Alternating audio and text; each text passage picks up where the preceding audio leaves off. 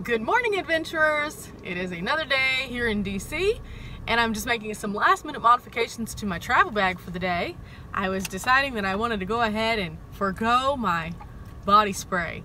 The reason being, I was looking online while waiting for my devices to charge because I'm having some technical difficulties, and noticed that one of the reviews said, no aerosols, no spritzers, no sprays. Apparently, somebody had a traumatic experience. I don't want to be that person who has a traumatic experience, so I'm just going to leave them in the car. This is not the city that you want security called. No, no, no, no. So I've got my Metro card. We're about to go hop up onto the platform and ride it one stop further today and check out the Holocaust Museum. Now, today's going to be interesting. I don't know how much we're going to be able to narrate our experience in the Holocaust Museum, so bear with me. This could be a lot of information with some talking over it in a voiceover. I don't know.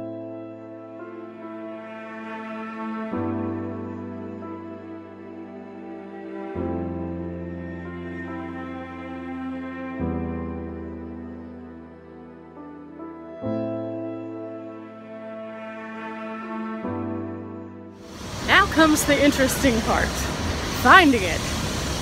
Everything around here is really interesting when it comes to finding things. Woo. After a lot of walking, we made it. Woo. That wind feels good. It's hot today. You enter the museum as a group, first selecting a card and then joining everyone in the elevator. You then make your ascent and your tour begins. From there, it is independent. Don't worry, you can take your time. The person is Hilda. She was 13 when everything started. As soon as the elevator doors open, you are front and center with everything that is Holocaust. The images here are brutal, it's very hard to walk through, and there's a lot of information. This is not one that I would advise for children to go to unless their understanding is at a higher level. I saw grown adults in here who had already begun crying, and we weren't even one room in.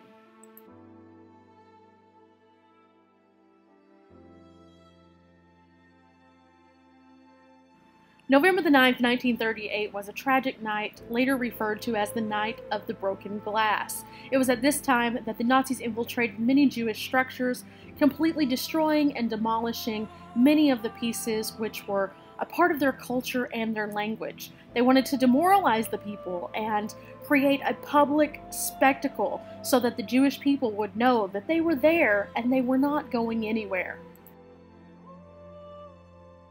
As you can see with that before and after, really terrible things happened. There were fires, there was looting, and there was breaking in.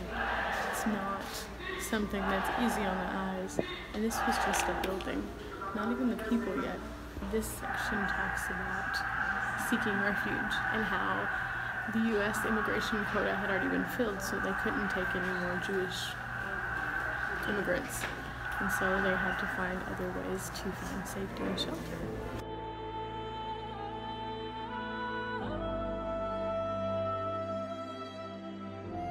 When the war began, Germany basically took those borders all around Poland and destroyed them, and came in and surrounded Poland on two separate sides.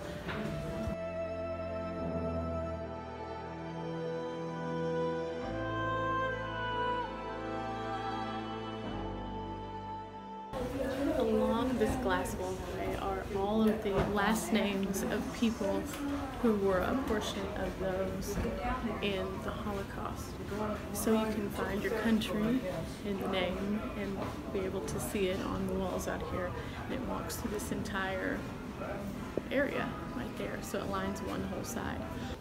One of the first gruesome acts of the Nazis was they actually went in and killed a lot of handicapped children. They thought that they were inferior and they had something wrong with them, so they wanted to eradicate them and do a cleansing. And that's where all of this cleansing process began. It's really disturbing to know that they would go and just find a bunch of children. Just because they were handicapped or special needs, they were gonna not be as important as another person. Only a short distance away from the hall, you enter this darkened area with video screens and small telephones. Inside each one is a bench, and you can click through using a variety of different selections to learn a little bit more about each of the subject matters. Definitely recommend stopping here. It will put things into perspective for future exhibits.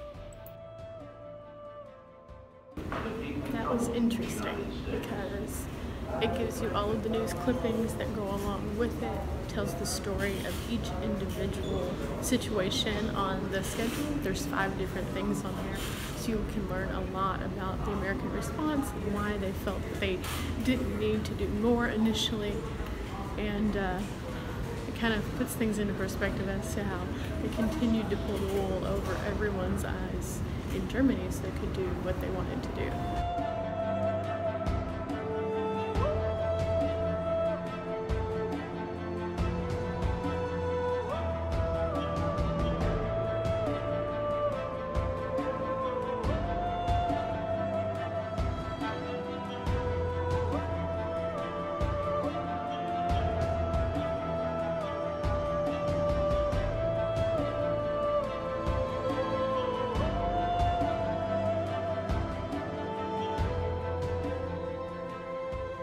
This room is so amazing. As you can see, there are tons of photos, and they were for the most part taken by one photographer, and they were rounded up and creating this amazing room of all of these people who were affected by these conditions.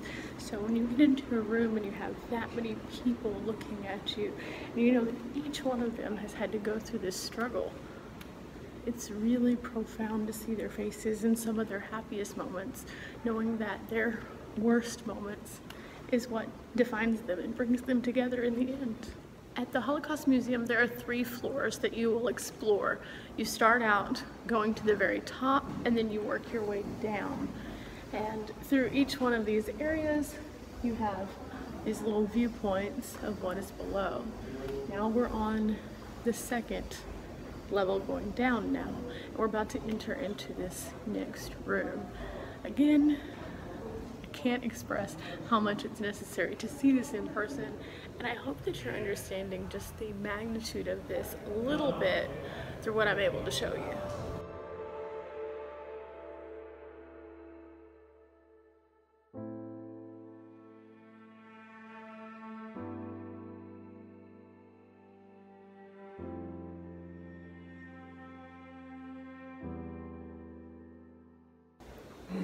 I remember growing up reading the diary of Anne Frank, and it letting us as children understand a little bit more about the sobriety of what happened during this time. But seeing the actual information in front of you is a lot different than reading a story, a diary. Seeing it in black and white gives it a full perspective.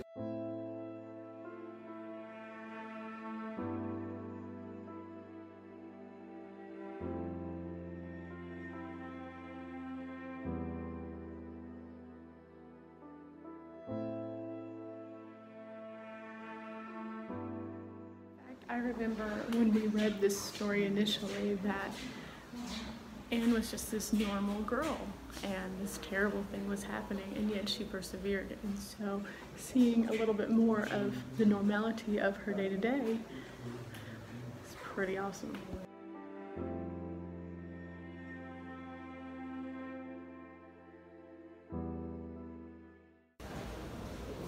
The cobblestone we just passed over was actually from one of the ghettos in the Jewish area. Another section that was in the same line basically was off limits. So we've taken these pavers and they've placed them back down here to show the significance of the cobblestone versus a wooden footbridge that the Jews were forced to use instead of being able to walk on the street. Each of these screens represents a different community within a community and has unique stories to tell about the violence that happened to them. Even a hospital isn't safe, and this is a hospital door from one of the ghettos where they actually went in to round up those who were sick.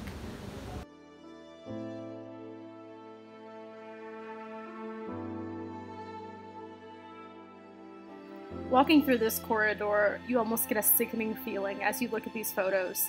These are photos of the Jews being herded as though they were cattle into overfilled carts with no food, no water, barely enough room to breathe, and then taken off to concentration camps. This was the worst way you could ever possibly treat another human, and it's front and center for all to see. It's absolutely disgusting and disturbing.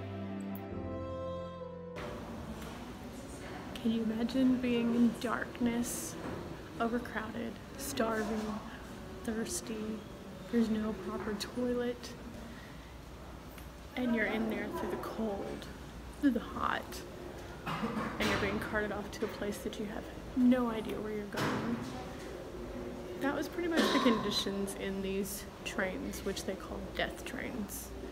They were just ferrying those that were displaced to concentration camps so that they could go there to die.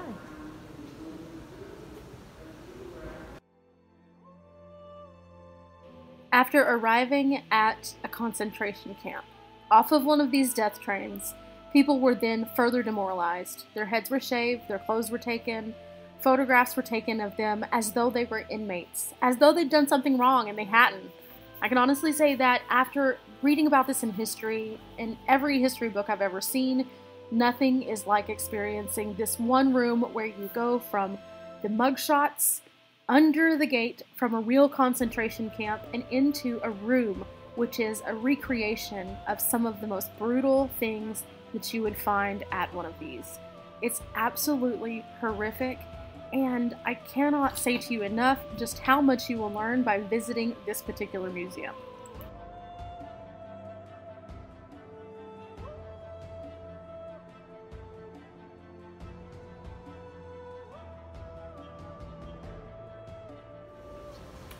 This model shows you the different methods. For example, small groups were shot and taken out back, basically. Large groups, though, were gassed, and so it walks you through the process of arriving, being stripped of your clothing, and then taken to these large gas chambers and then cremated. This model represents what it might have been like to enter into one of these areas. The gas chambers are overly crowded and packed. There are guards just standing around watching you go in so that you can then in turn be killed. And again, there's nothing good about this. They're taking your clothes, they're taking your dignity. It's all of those things, and this is a model of just how many people they would have in a single room at a time.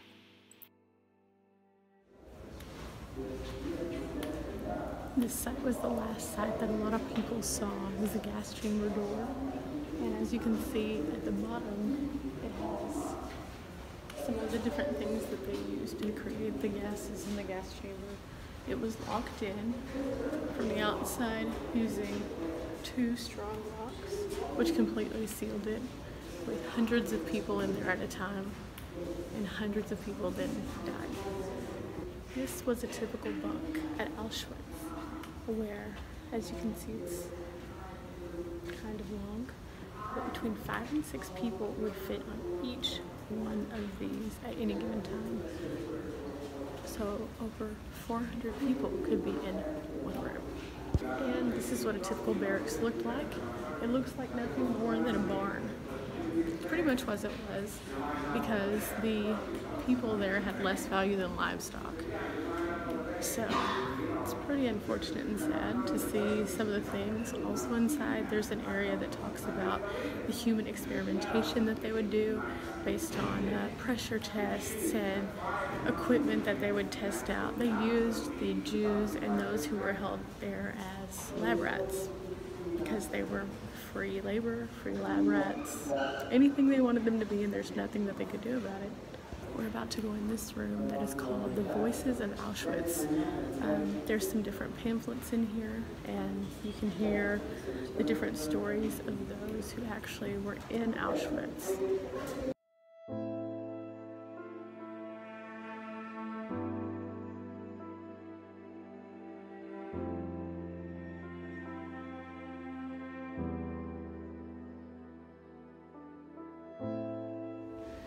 the alleged fathom, there was a malnutrition and hygiene.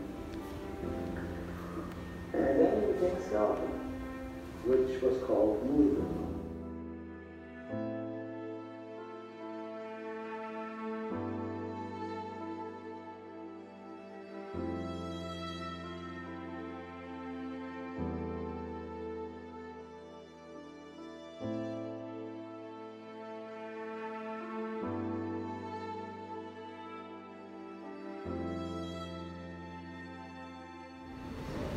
Over 7,000 shoes just left. And perhaps more disturbing, they shaved heads and bagged it for padding, for furniture and mattresses. At one particular place they found over 15,000 pounds of bagged human hair, categorized as though it was a bale of hay or a bag of cotton.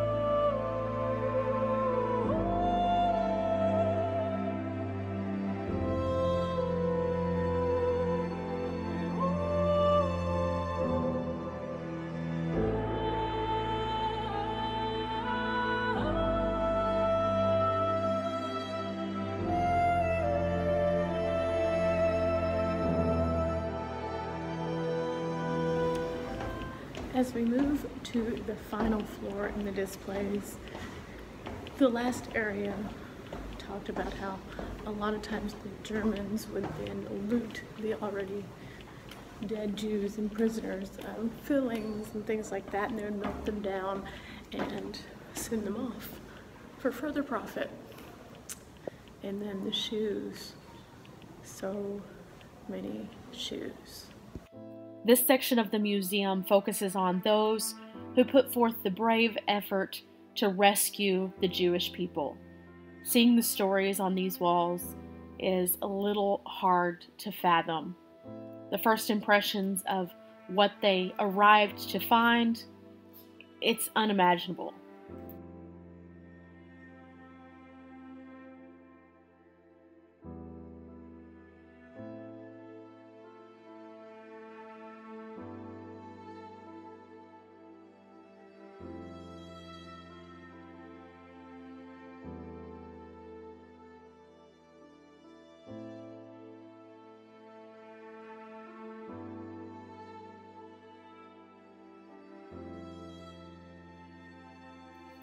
These are actual gravestones of those who didn't make it.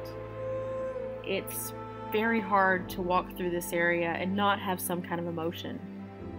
Following this area, we move into a memorial area where there is an eternal flame honoring all of those who endured such tragic things. This room is significant. Each one of these areas with candles signifies one of the many camps for which Jewish people were held. It is a somber place, it is a very quiet place, and it is a place of memories and memorials.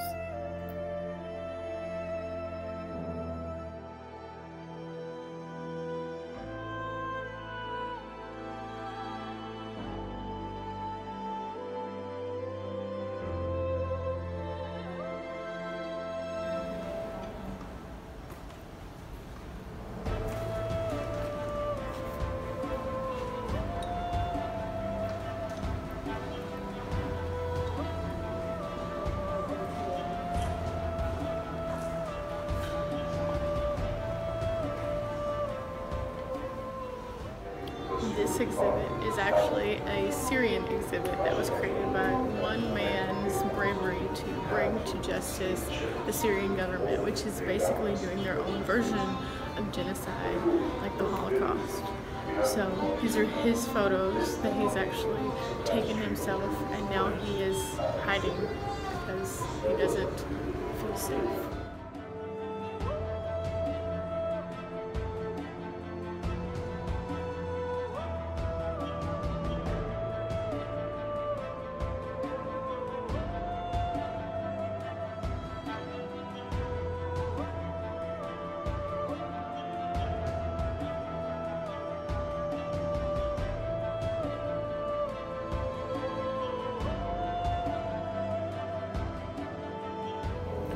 one of the interactive opportunities where you can actually find one of these cards and write your personal message and add it to the wall, where they collect all of the thoughts of those who have visited, and it helps show the lasting impact of places like this. So I think we're going to take a moment and we're going to find one of these cards which most applies to us and write our message.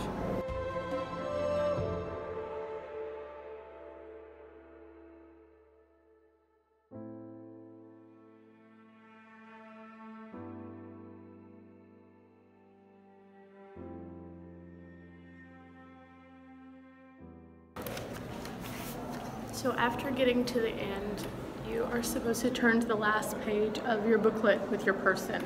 It says here that Hinda survived. She was actually liberated by the Soviets in May of 1945 when she was on a death march.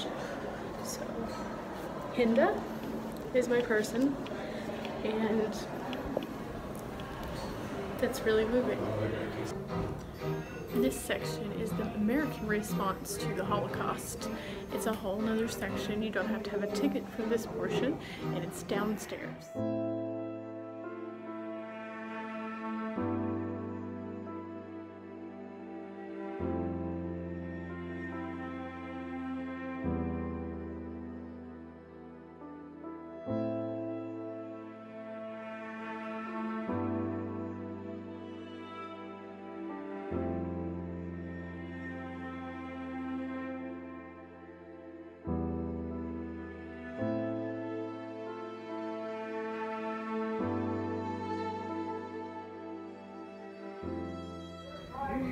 This interactive exhibit, you can actually touch the different states. You can read an excerpt from their newspaper at that time, and by using your very similar growing and shrinking with your hands, you can make it larger or smaller so you can read it a little bit more clearly.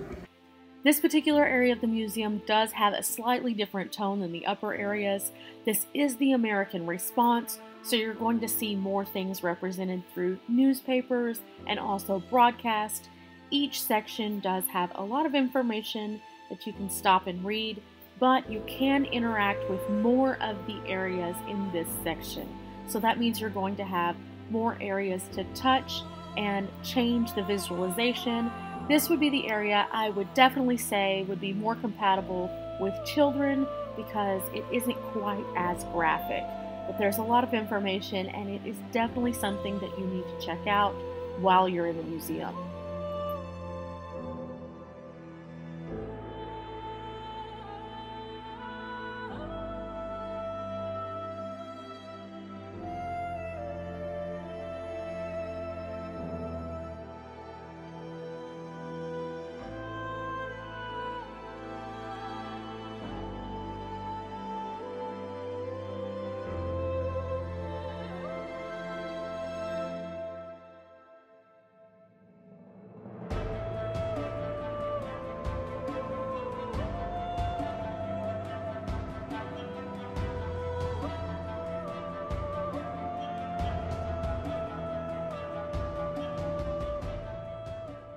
This section actually directly breaks down what we saw in the other part of the museum about how American immigrant visas were topped out and their response as to why and how they improved the situation as they started to realize this was an escalating situation going on. As you can see, there's a whole wall over here, but look at these. These right here actually are part of a graph. It's not just the walls, it's also the floor and the ceilings that have significant things to say in this museum, and I think that's what makes it a little unique and different from some of the other museums that we have been to. So it's interesting. There's information literally everywhere.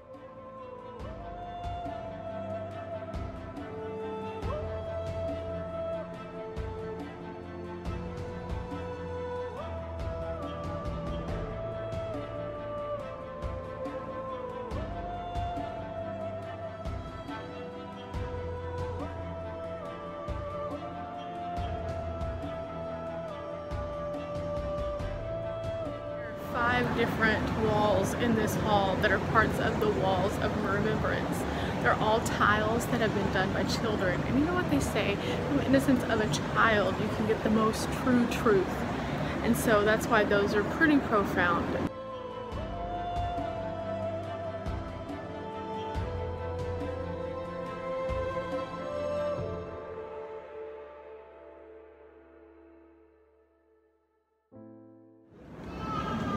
And in this area, you'll find an audio tour, which you can utilize your cell phone, dial a number, and then hold it up to your ear, and it'll tell you the different accounts and stories of those who are on the walls around you. Now they have about 10 stops on this little audio tour, a nice comfortable seating area, so you can dial the number and then have a seat and then listen. It's a continuation of all of the different things that we've seen both upstairs and on this level. So I hope you enjoyed my visit to the Holocaust Museum. Again, I can't even imagine seeing this from home and it having quite the impact. So you need to go to the Holocaust Museum if possible. I just hope that my video gave you a little insight as to what's available there. And if you did like that video, please leave a thumbs up. Also, don't forget to subscribe and check it out on the next episode to find out where I'm going.